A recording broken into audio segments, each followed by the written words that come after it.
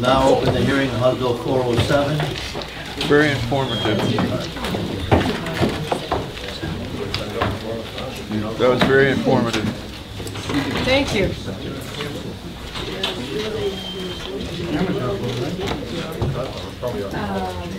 Hey, I wonder if I'm going to ask you this real quick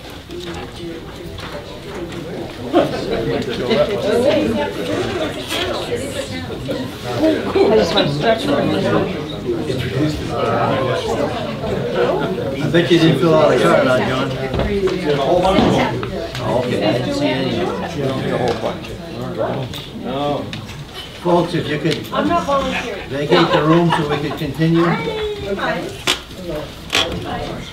Oh, I'm sorry. I was busy. You're extending the time we're going to be here. I'm getting sleepy. I'm getting sleepy.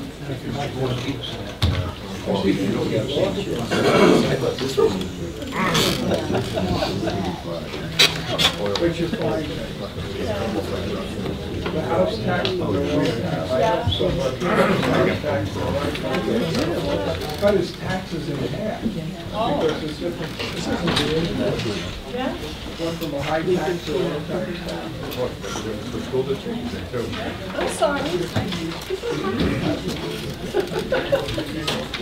Just talk like Same time, Pat. You're talking to a real person, you're talking to your hands, you see the cards would be out there, somebody put it in your hands for it.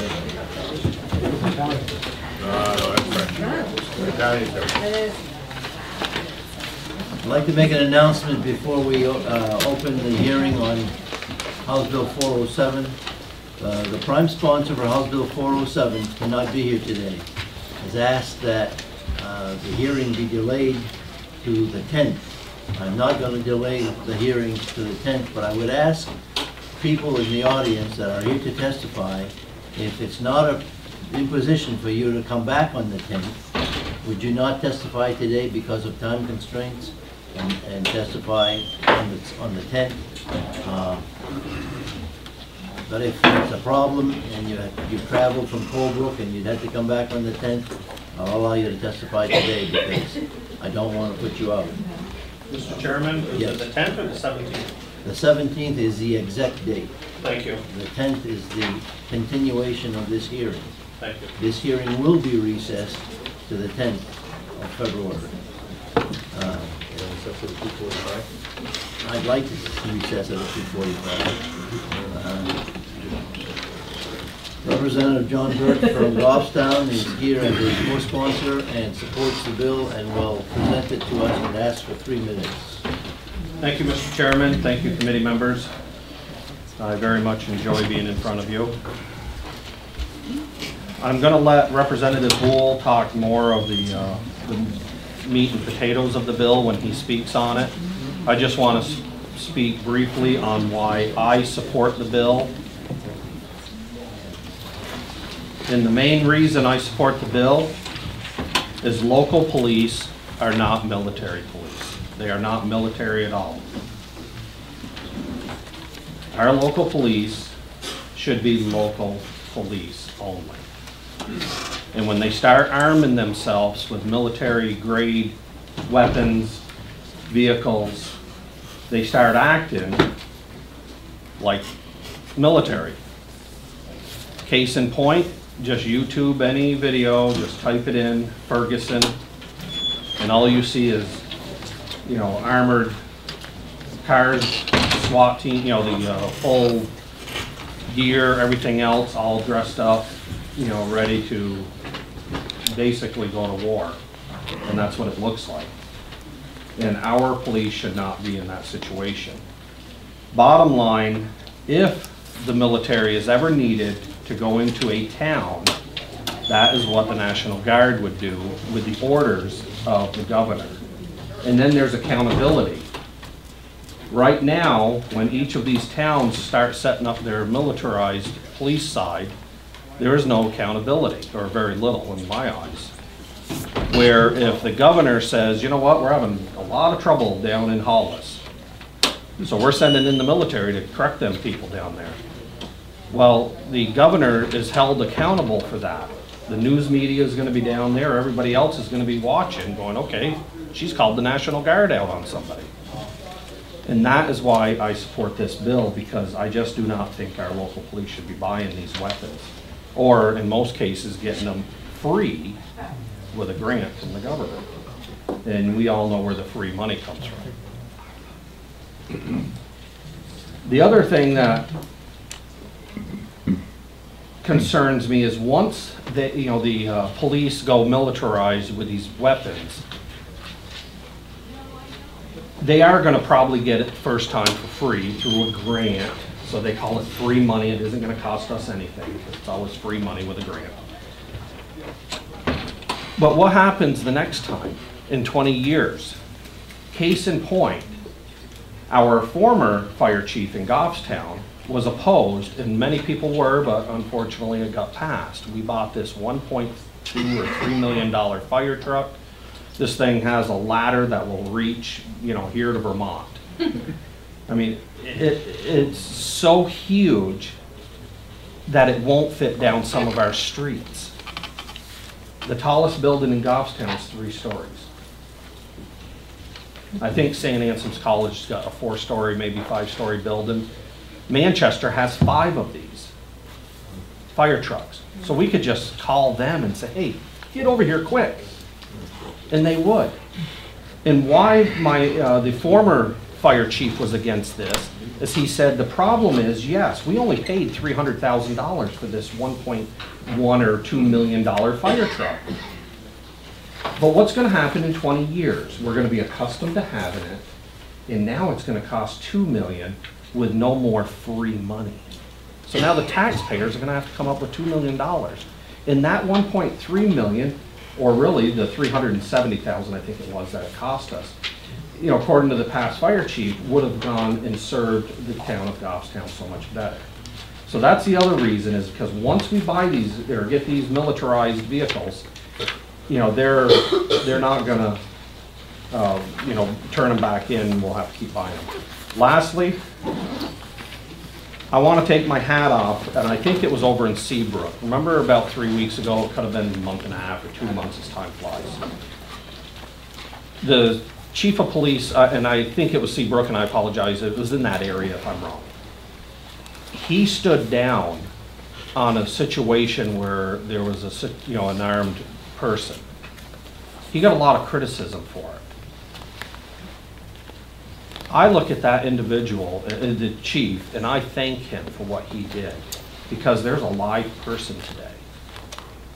I guarantee you, if we go down this path with militarized vehicles in weaponry, today even, the police would have gone into that building, they would have saw that individual with a gun, and they would have killed him in a heartbeat. But by the police chief's wisdom, he stepped down, which of course the unions crabbed about it. And there's a live person today getting help, hopefully. So I just want to thank you for allowing me to speak, and please, really look at this for the longevity of what's going to happen in 20 years. Because I look at bills, not today, but what is it going to look like in 20, 30 years to the state of New Hampshire? Thank you. Thank you, Representative. Representative Kaplan? Thank you, Mr. Chairman. Thank you for taking my question. From what I understand from your conversation, I think you do not believe that at the end of World War II, when the United States and several other countries brought armed forces into other countries throughout the world and spread peace, right? Yes. And now if you look at the past 10, 15, 20 years, when the government has pulled all these troops out of these countries, many of which I lived in for 2 or 3 years, and there's all kind of violence because they don't have no police, more or less, no peacemakers there that have weaponry to protect the people. So what you're saying is they can do the same thing here.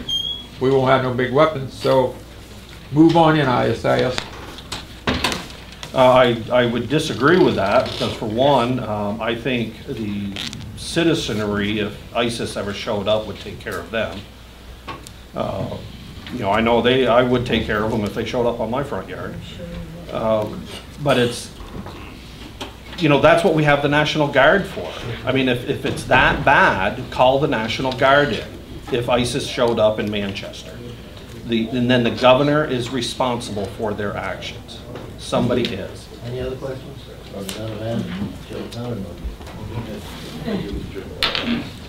If there was a domestic disturbance, could the military be brought in to quell that disturbance? On a domestic, absolutely not. And my follow-up would be, what's the reason for it? Why can't the military be called in to be a peacemaker? Why can't the military? And what's the purpose of it? That's what I'm asking.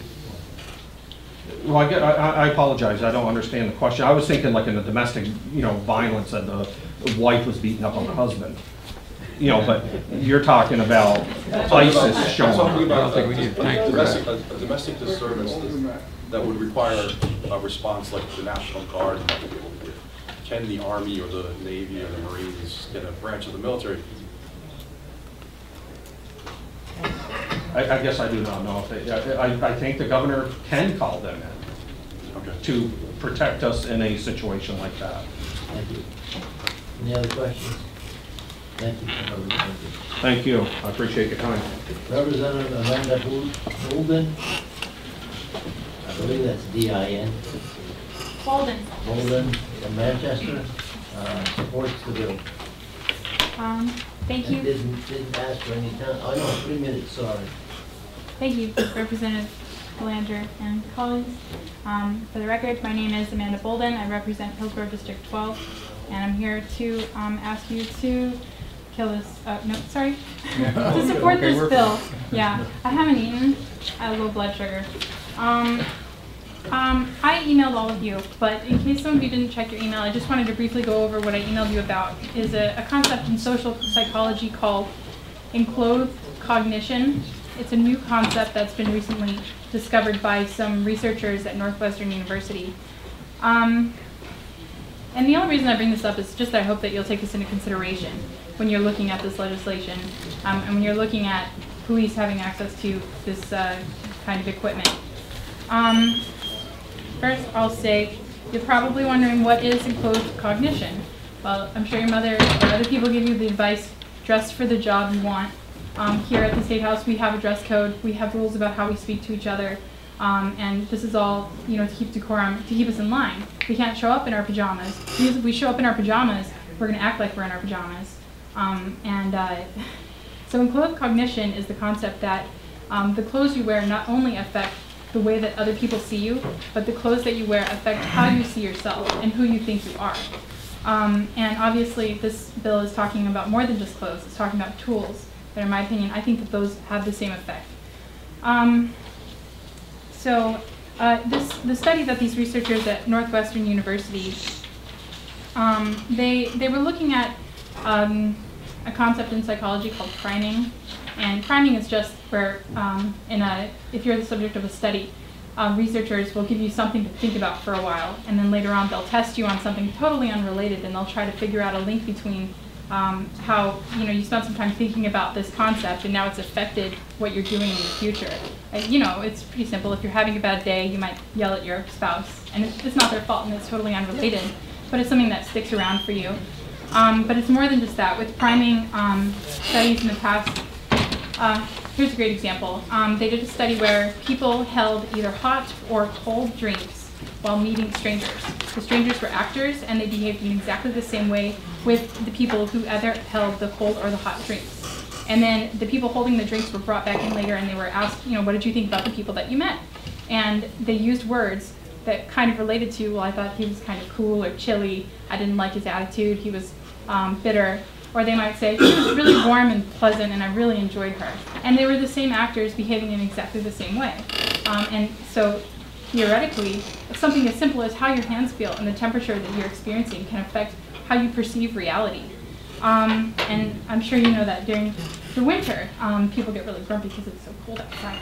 And in the summer, people are really happy because it's so warm. And then also there's stuff like, I'm sure you smell pine, like just maybe an air freshener in a car, and you think about Christmas, and maybe you have happy feelings thinking about Christmas. You smell popcorn, you think about the movies, even if you're not at the movie theater. So that's just the way that our brains work. It's not a stagnant filing system in alphabetical order. Our brains are this massive, complicated web of associations. When you've got the word on the tip of your tongue and you can't figure it out, but you can think of a whole bunch of words that sound almost like it, but it's not the word that you're looking for. That's how your brain works, because you have this web. I'm sorry, I'll continue. So in this study, what did your brain say when I went like this? So in this study that I hope that you guys will consider, where they developed this concept of enclosed cognition. The original study, they had two groups of people. One group of people stayed in their normal clothes, and another group of people were given doctor's coats.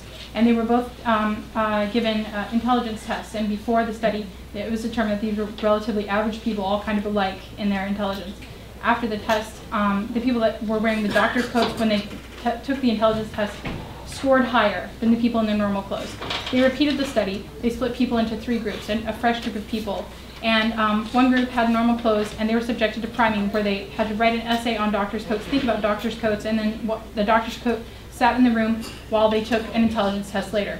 The second group was given a doctor's coat and told it was an artist's smock, and they wore it while they took the intelligence test. The third group was given a doctor's coat and told it was a doctor's coat, and they wore it while they took the intelligence test. And in summary?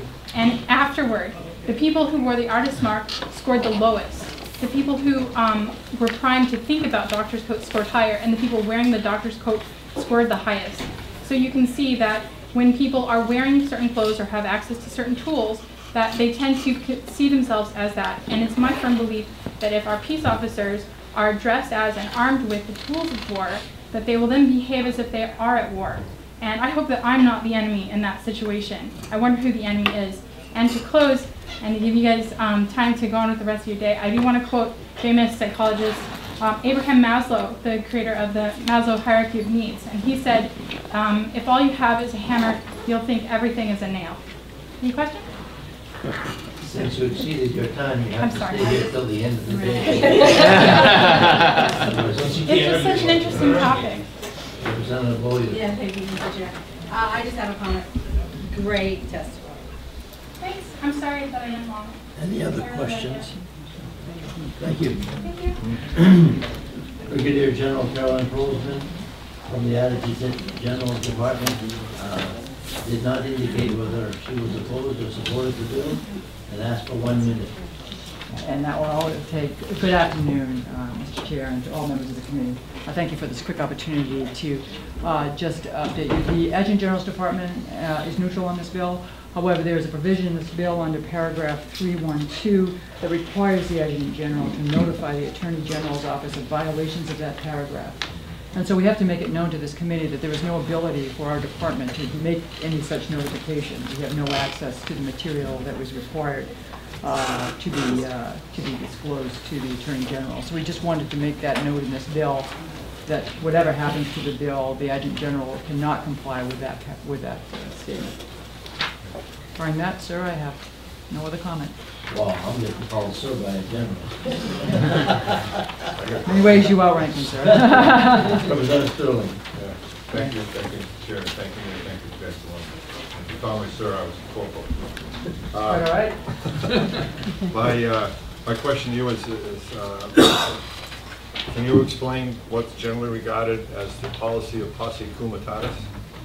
Posse comitatus allows National Guard folks in a state active duty status, as authorized by the governor, to participate in law enforcement activities. Thank you, ma'am. You're welcome. Any other questions? Representative Mann? Thank you, Mr. Chair. I don't know if you have the bill in front of you. I do. Line 21. What's the difference between the State Guard and the National Guard? The State Guard is the guard that, in fact, there was a testimony on that particular bill today. It's RSA 111, designed to allow the governor in times of emergency, as it stands right now, to call up a sort of civil force to aid in defense of the state, in the absence of a National Guard. Should that be State Guard or National Guard? That's State Guard. It should be the way it is. You are. Seeing no other questions, thank you very much. You're very welcome. Major Russ Conti, Department of Safety, opposes the bill, has written testimony, has asked for no time to speak, therefore. Apparently, he's only going to hand out stuff. Yeah, I usually ask for 5 minutes or so, sir. If I didn't put that on there, I apologize.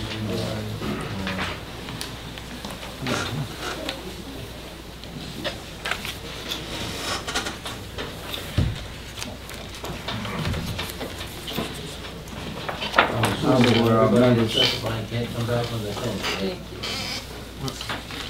Honorable members of the committee, thanks so much for hearing me today. I'm very happy to be here representing the Department of Safety. And although the written testimony is a couple of pages, I'll try to paraphrase much of what's in there, having read it.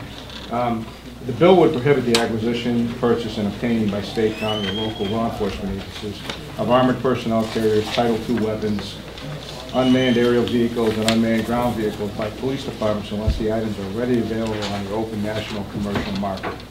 And require the police to forfeit and any of the described items under the federal 1033 surplus government equipment program. I've been with the state police for nearly 30 years. Prior to the assignment I had, now I act as the LESO, the 1033 DLA program director for the state. So I have some knowledge of the equipment, who gets it, basically what the uses are. By way of explanation, you can read along. Title II weapons are firearms named by the National Firearms Act, and those are in fact your fully automatic weapons, your short barreled weapons, all of that stuff. And that is the stuff that is basically it's allowable for private citizens with the right permits from the federal government. It's also used by military and police. Pretty self-explanatory. The expressed concern over the bill is what's been called the militarization of the police. And although the intent may be meritorious, the effort on legitimate police operations as the bill is worded can greatly inhibit the ability of the police to deal with an increasingly heavily armed segment of the criminal element to defend against foreign and domestic terrorism. Currently, the state police and all but 2 regional SWAT teams have either an armored personnel carrier, so-called Bearcat. These are often confused in people's minds as something that are used to run through buildings or mow down buildings or run over cars, when in fact they aren't. They are not used like the military uses them, but they have a purpose in civilian life, and that is for rescue. These are vehicles that are bullet resistant. These are times when you have a citizen, an officer, anybody that's involved in a critical incident that needs to be rescued. And the only way you're going to go in and get those is with a vehicle that's bullet resistant. Cruisers are not. State police or local police cruisers they're not bullet resistant. So that's really what it is. They're used to transport SWAT personnel. They're also used to transport medics. Most SWAT teams have medics. And there's a real purpose other than assault, to have these vehicles. Many times, the purpose is, like I said, to go in and rescue, to go in and deliver something that can be used for surveillance purposes. Another issue with the bill is it does away with either aerial or ground equipment that can either increase the view or it can increase the view at the ground level. And I'll just share this with you. Aerial speaking, drones, and what everybody has concerns about, have been used by the military for some time. They are being used in different parts of the world for law enforcement purposes for the simple reason of this. They're very cheap to operate, and obviously in a dangerous situation when you can shoot at a helicopter or an aircraft, there's no lives to be lost with an aerial drone. So it is being explored. As far as ground usage, we regularly use the robots that we have in state police for the bomb squad to assist in SWAT operations. Many times people that are holed up or people that commit crimes have explosives or improvised explosives. And I think there's been several instances just in the last 2 or 3 years where the robot's been able to go in and give us, the intelligence information that we needed to make a better decision on how we would act, how we would handle the situation. Many times the best thing to do is to pull out and leave it and contain it the best you can to keep the public safe. If you go as far back as 1986 in the state of New Hampshire, there was a police officer in Hopkins, and his name is Ira Mignall. And many of you may remember this. I was a member of the state police then. There was a gentleman, a young man, who got a hold of his father's firearms and ammunition and basically was shooting at vehicles on Interstate 89. Ira Mignall was a Hopkinton police officer and put his own life at risk to try to stop the vehicles on 89, and he was shot, and he suffered some pretty serious injuries. He laid in the roadway for, if my recollection is correct, for over an hour because we had no vehicles to go and basically rescue him. We had nothing that was boat resistant, and what ended up happening is he was on the verge of exsanguinating, of bleeding to death, and two troopers, a couple police officers went in and risked their lives, and they used a cruiser to load him up and take him to the hospital. He survived, but frankly, he was never the same. And I know Ira, he was the chief, and a very honorable man, but he dealt with pain and from those injuries and will for the rest of his life. It's an example of what the problems are with the bill. It's an example of what this equipment can be used for. It's an example of how the police are viewing policing, and how the police are viewing the criminal element that we're dealing with. You could read along in this, and there's a couple of paragraphs in here that have to do with what happened in Los Angeles many, many years ago. There was a bank robbery where the Los Angeles Police Department was clearly outgunned, but I submit to you that several years ago there was two troopers that were killed, a judge and a newspaper reporter in Colebrook. And I can tell you that the gentleman at that time was in possession of a military rifle, an AR-15 style rifle. We did not have those rifles issued at the time. I don't believe any police agencies did. And I can tell you that on that day it would have made a difference. On that day an armored vehicle probably would have made a difference. And we all know the tragedy that it affected the North Country, and frankly, I don't believe Colebrook's ever been the same. Shortly after that, through the LESO program, the state police and several other agencies were our first time we were able to get long rifles that can combat a criminal that was that well armed came from the military. It was something that we embraced, and at this point in time, the state police have patrol rifles. Most police agencies do. And I think they're used for all the right purposes. The training is there. The purpose is for active shooters, whether to protect people in schools or at public events, whatever it may be. And I can tell you that in my 30 years, there's been a lot of changes in New Hampshire. It's still a beautiful place to live, but what we have is we have a criminal element here that grows and it gets a little more depth. It gets better armed, and unfortunately, we've had police officers shot, as you know. Recently, we've had police officers shot or shot at, and I think it's something that we have to realize. So we have to take recognition of. I'll just end by saying this: we're trying to match the police, and I think, sir, you said it very well. We're trying to match the police with what we're up against, and I think it's been an ongoing issue in law enforcement. I think it's an ongoing issue in society. Just how far do you go? At what point do you allow something that's evil to overcome what's good? So we're here to protect you. We're here to protect ourselves. And I think in the very end, this equipment is used for the right purposes. It is not the militarization of the police department, but it's equipping police departments for what they need.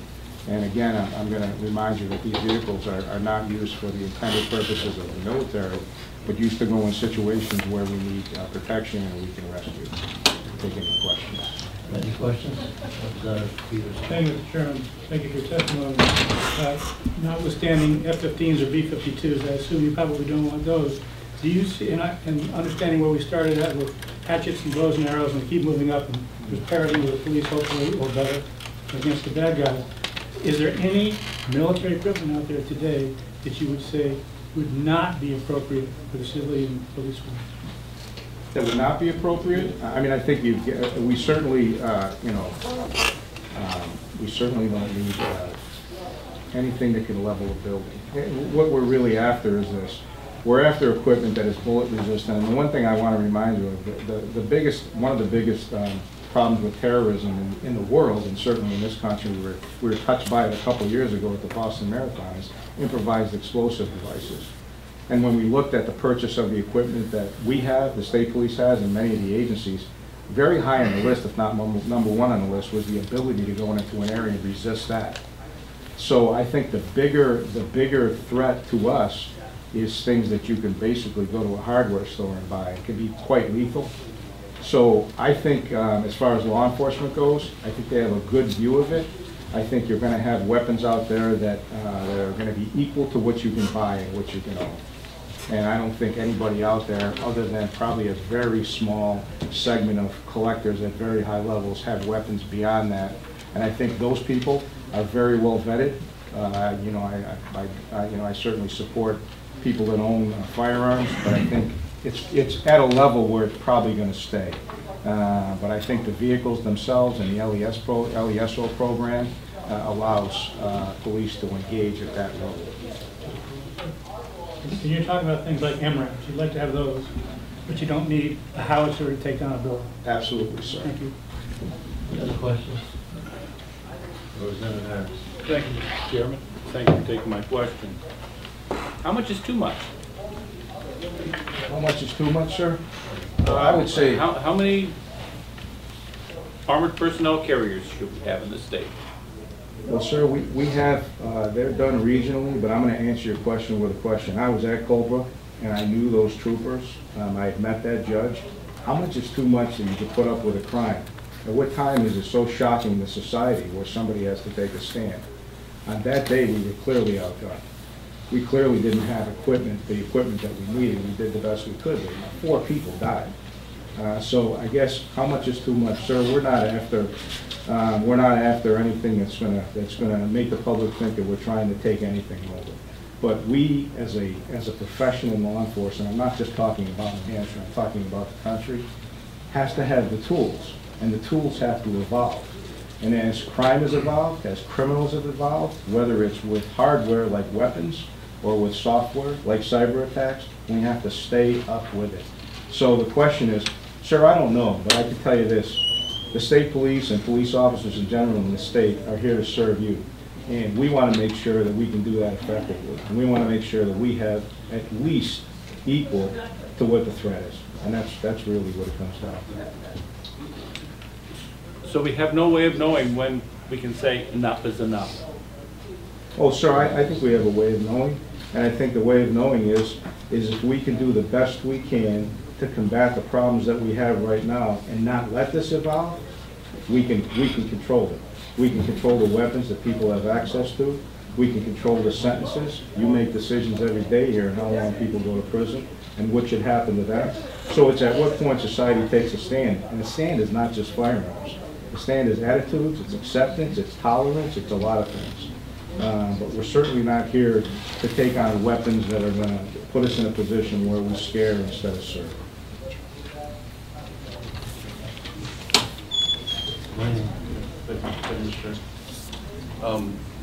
So I hear what you're saying about defensive weapons, defensive versus offensive. And it seems to me that a lot of these defensive armored vehicles that might be able to be accessorized to become offensive, but they're not.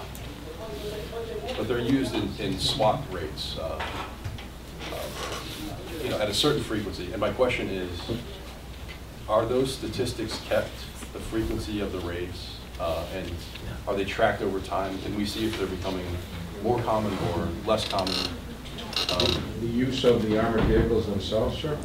The SWAT raids and whatever weaponry or defensive equipment you have going, yeah. Is that tracked? And can this body take a look at that? The number of tactical calls, it is tracked. I certainly can't speak for the whole state, but I can speak for the state police. We have a SWAT team that tracks that, and they're reporting on it. But I guess I would only say is your question to say that the advent of these vehicles has increased the ability for us to employ them? Because I can tell you that for a tactical vehicle, that is employed at times where we have no control over using that asset. Something's happened that we put the asset into play to assure safety. I'm asking about transparency so that the public can see how often that equipment is deployed. We certainly have statistics on it. I can't see why we wouldn't share those like we share any other information. Thank you, Mr. Chairman. Thank you, Thank you, sir. Do you see, how do I phrase it right? Do you see a difference, though, between the state police and the multitude of police departments throughout the state in their abilities, their training? And you're describing something that we're only, what, 1.5 million people here in New Hampshire, okay? This city's bigger than us. We just spread out a little bit. Do you see a difference on how this equipment would be managed and used or obtained for the state police versus, and I won't name any town, but you know, somebody with 2 part-time cops and paid on-call police department? I think the best way to speak to that is in my time in managing the program and having a nexus between law enforcement agencies and their ability to get this demilitarized equipment. That was all taken into account. There had to be an explanation provided, and I can tell you that the example you used, that's a good example. If somebody came and wanted a piece of equipment, and where you are as an example, our advice would be you have a regional team that serves you, so we wouldn't facilitate that. There is rules. Just because the military is providing equipment to law enforcement doesn't mean they'll provide you anything. It doesn't mean that they don't want accountability. And actually, any piece of equipment that they give you that can have an offensive use has to be basically tallied up. There has to be a full account every year. We have right now three members of the state police. All are sergeants that do nothing but the accountability part of it. So we have to report back to the federal government, to the military, what this stuff is being used for. And at any time, if it's a violation, we can come in and act as the controlling agency, but certainly so can the federal government. So we do take a close look and monitor it closely, so exactly what you described doesn't happen. Thank you. Seeing all the questions, thank you very much. Thank you, sir. We're supposed to take up the last bill of the day, House Bill 662 at 3:20, it's 3:15. Thank you, sir. I've got 4 more people signed up to speak. And I've got 3 minutes to go. I'm going to have to recess this hearing to February 10th.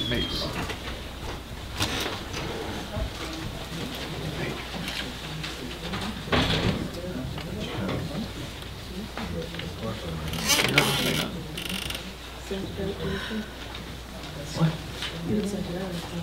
Well, I'm trying to find it.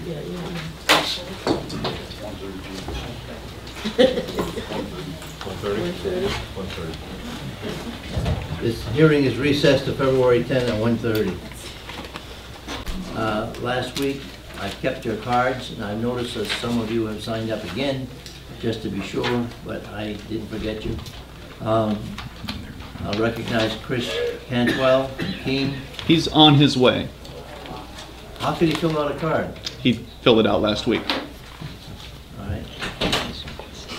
And Kenneth Medla, or Medea, Miola. That's Chief Miola. He was here for the hearing. He couldn't come back. I have his testimony to All right. submit. I filled out a card. Okay. Rick Sertor, Attorney Elizabeth Maynard, John Williams. Hi, I'm John Williams. I'm the Director for Legislative Affairs for Health and Services, and Rick Arcenti is our Emergency Management Director, and we certainly wanted to have him here, but unfortunately he's not able to make it. But I do have with us Attorney Elizabeth Maynard, who is prepared to provide you some commentary. Okay, signed in. Asked for less than 5 minutes and does not indicate whether it's in support or opposition. Good afternoon, everybody. I just wanted to say that the department is neutral on this bill. I think we have some serious concerns that may make it difficult to procure equipment in the future, and our ability to prepare and to respond in a timely manner. And specifically, the issue is the term military-grade hardware. I looked that up, I couldn't find a legal definition of that, so I Googled it, and I got everything from sort of elastic bands, ribbon, fabric, buckles, screws, and washers. which I'm sure isn't the intent of the bill, but I think that the language needs to be clarified a little bit so as not to prohibit the department from getting equipment that only may be available through the military or through federal places or grant monies, etc. So that would be the request, is that that particular terminology, military grade hardware, be clarified to reflect the fact that it wouldn't prohibit getting things that couldn't be purchased elsewhere. Any questions? Could you spell your last name? Oh, I'm sorry. My name is Elizabeth Maynard, M-A-Y-N-A-R-D. I'm an attorney with the Department of Health and Human Services. Normally I represent public health, but here today I'm here on behalf of ESU.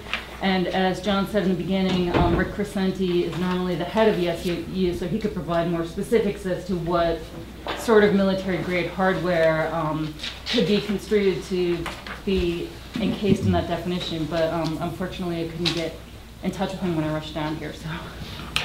And Chairman Belanger, if I could just offer some just other commentary. The department's concern arises particularly around the area of emergency management services.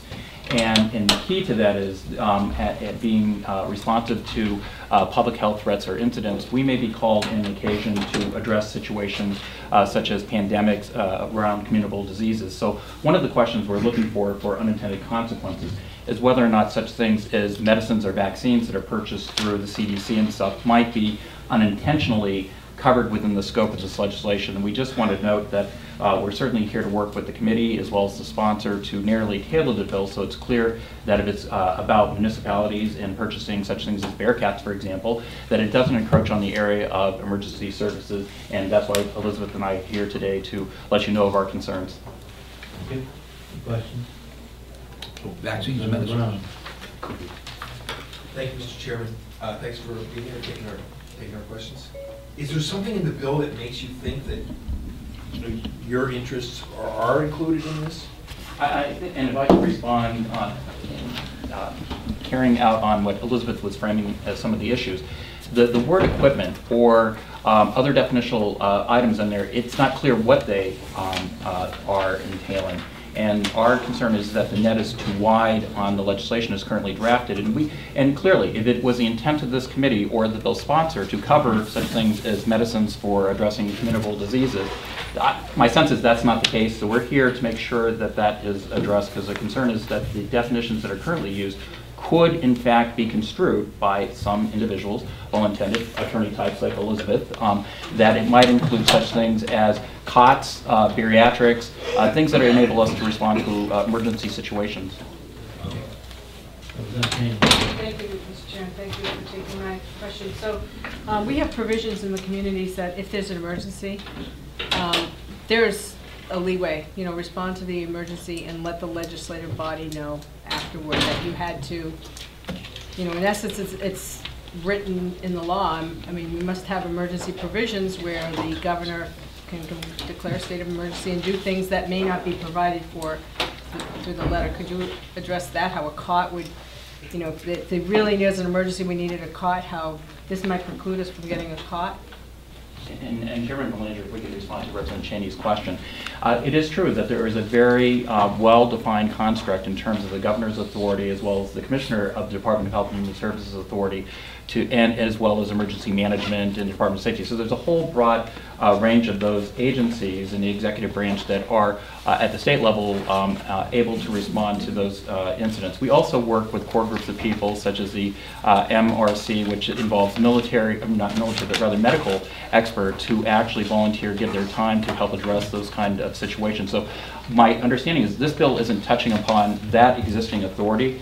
It specifically is talking about precluding the purchase of certain types of either vehicles, equipment that otherwise aren't available on the regular commercial market. And that's where our concern is that the scope of this goes wider than the intended purpose of the legislation. And we're just here to assist you folks in identifying that as a concern of ours. And we'd be remiss if we didn't come here today. And I have to say, Elizabeth hung out with you folks on the snow day on Thursday to be able to make sure that you heard these important concerns. That includes snow blowers? It could. Military grade. Thank you. Thank you. Chairman Fleming, thank you, sir. Meeting freedom, New Hampshire Liberty Party, supports the government.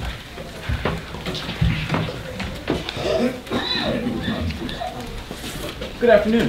I appreciate your attention on this, what I consider to be a very important issue. I have a lot of personal experience with this issue. I was one of the people who was active in Keene. As you may recall, there was some news that was generated out of Keene back in 2012 when the city council there was looking at getting one of these Bearcats. Ultimately, they did get the Bearcat, but unfortunately, well, I guess unfortunately they did get the Bearcat. And they did it in total defiance of what the supermajority of people in Keene wanted. This was really an amazing thing to watch. It was a bipartisan thing, or a nonpartisan thing if you want to use that term. Republicans, Democrats, people who have no party affiliation, people came out in mass to the city council hearing. It was the most packed city council meeting I've ever seen. Usually no one comes to city council meetings, or very few people do. This was such a full house, they actually had to have the fire department down in the lobby. How does that relate to the bill? I'm letting you know that there's a lot of opposition for the militarization of police. They actually had the fire department in the lobby turning people away because they had reached their maximum capacity. So I talked to some of all of the city councilors about this matter, and one of the councilors informed me that about 80 to 90% of the contacts that they received on this issue were firmly against the Bearcat. And again, it spanned across all political boundaries. So despite the fact that 80 to 90% of the people were against this monstrosity, the city council voted overwhelmingly to accept it. Of course, we saw the same thing repeated again in Concord shortly thereafter.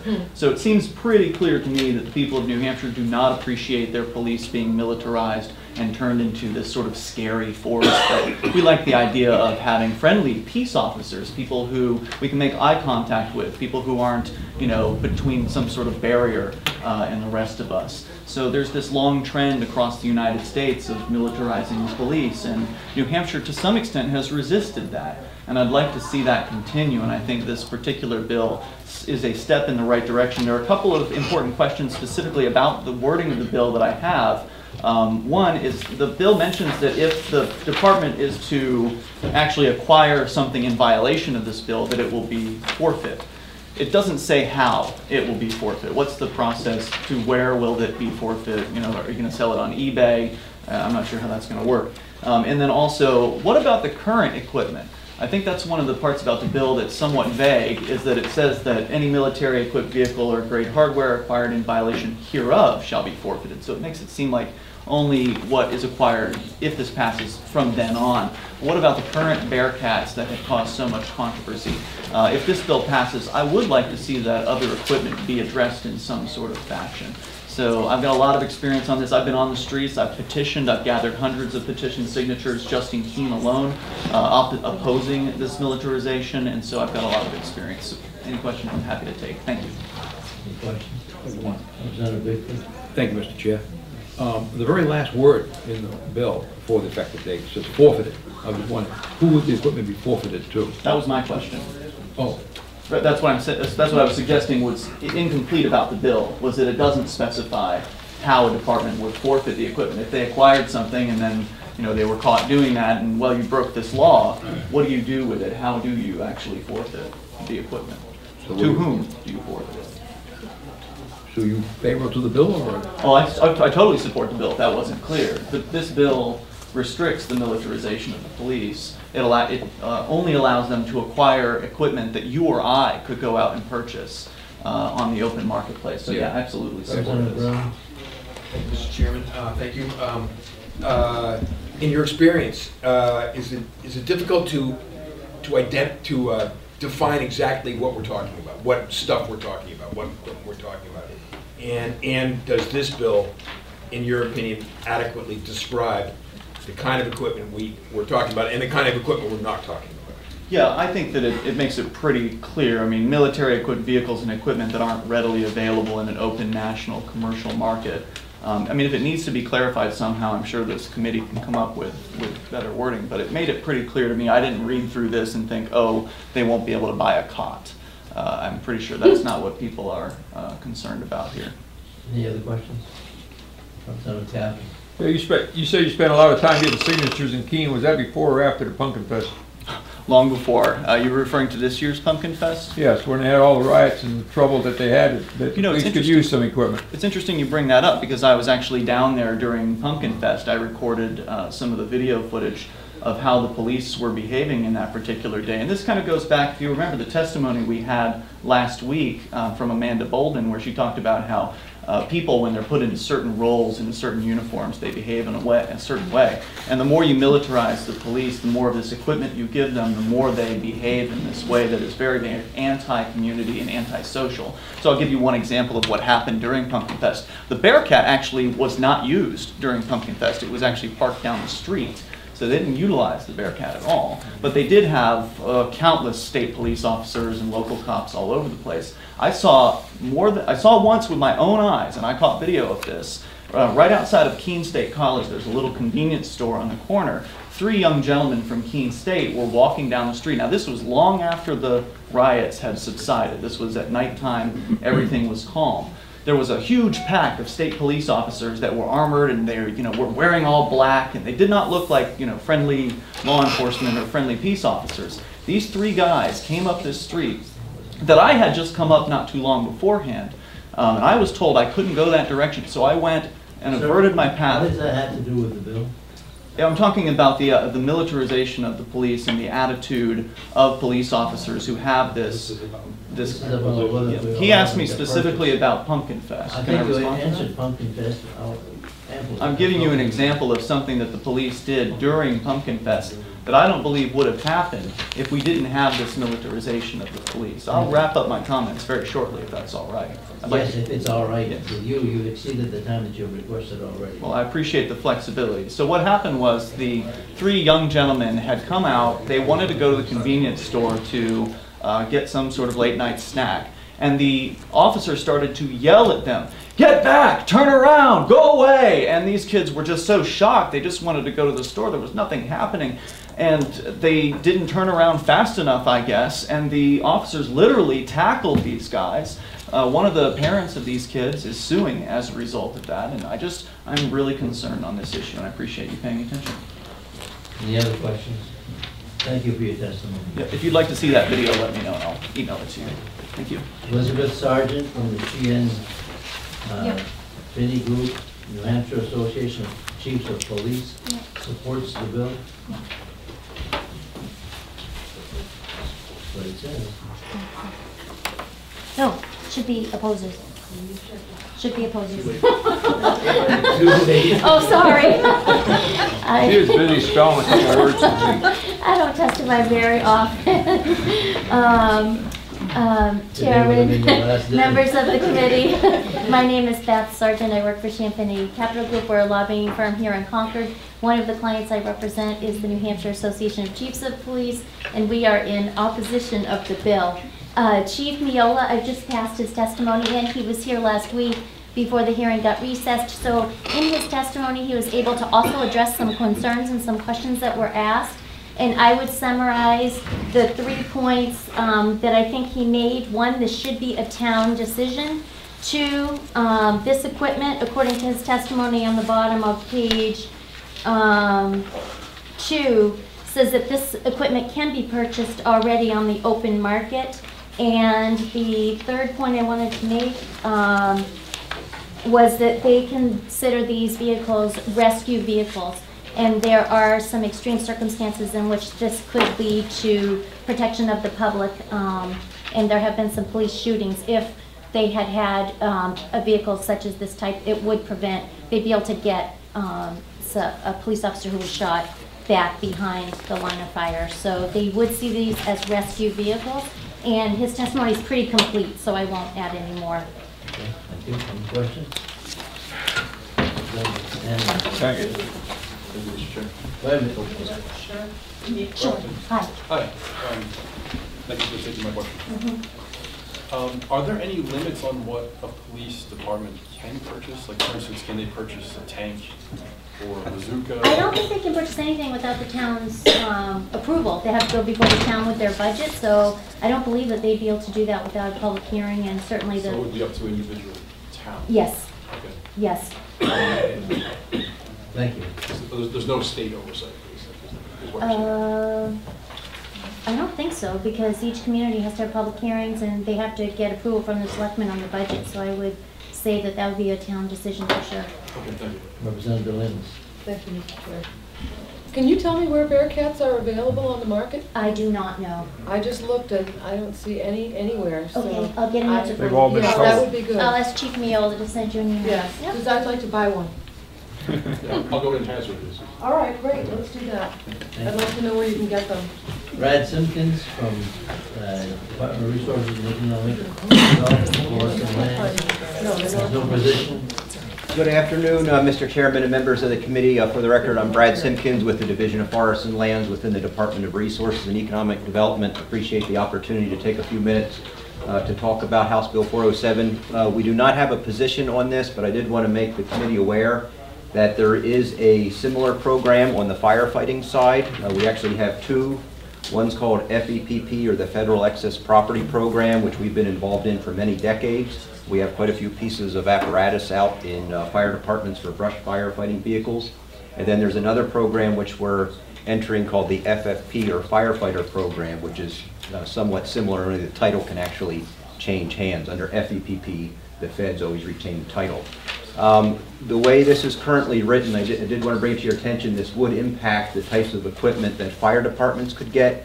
2.5 tons, or deuce and a half as they're commonly referred to, 5 tons. Several communities in the state currently have them. They use them as off-road tankers. We would not be able to acquire them the way this bill is written, because my understanding is they would not be available on an open commercial market because they're military specs made for off-road. Humvees would be another one. A department would not be able to get a Humvee to turn into a brush firefighting piece of equipment. So I did want to bring that to your attention. Also, the question came up earlier about forfeiting. Under the FFP law, it would have to go back to the federal government. That's the law. So this is a benefit under the FFP program. The fire department has 1 year in order to take that piece of military equipment and get it in service as a firefighting vehicle. So I was here last week. I don't think that was the intent, but I did want to let you know it would impact what fire departments could get also. Thank you. Representative Lins. Thank you, Mr. Chair. So, obviously, we can get Humvees. Publicly, people can find those and buy them, do whatever they want with them, convert them. So, would that fall in under this bill? It's my understanding, and actually between last week's hearing and this week's hearing, I called the person from the U.S. Forest Service in D.C. who runs this program and asked about Humvees. And they said certain Humvees you would not be able to get because of how they're equipped and they're built for off-road specifications.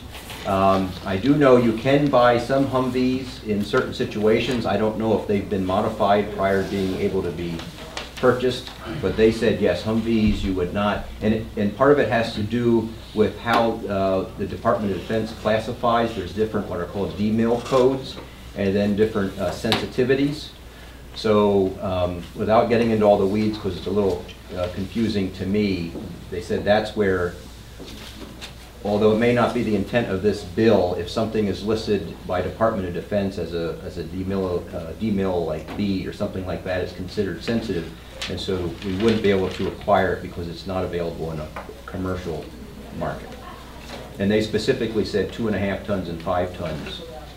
They don't believe we would be allowed to receive any more the way this bill is written. Any other questions? Thank you, sir. Thank you. Chris Cantwell, McKean, supports the bill. Thank you for your time. I think it's kind of sad we're having this discussion now. I had moved to this state in 2012 from New York, and a lot of the reason that I had moved out of New York was because of New York's gun control laws. A government makes excuses for disarming its citizenry, but the reason that they do it is because they want to do things to you that they can't do to you if you're armed. Luckily, we don't have that problem here. I'm actually carrying a revolver right now. I imagine some of you are armed. And as they say, that makes for a polite society.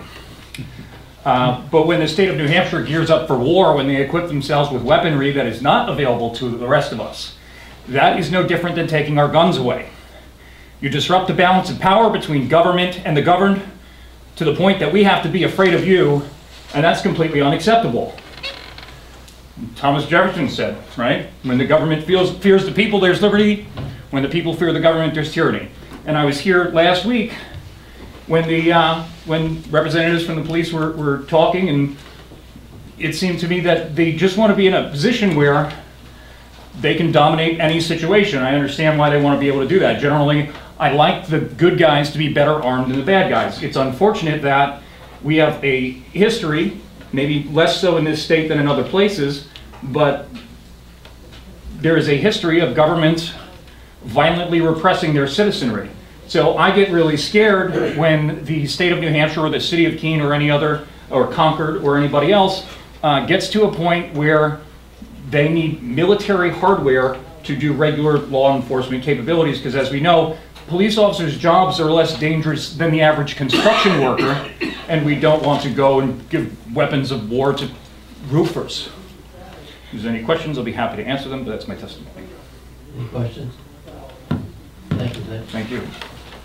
There being no other people to testify that signed in, is there a blue sheet? Probably from the last time, Representative, so, and I read it at that time. I'll close the hearing on House Bill 407. That's right. We'll now go into executive session.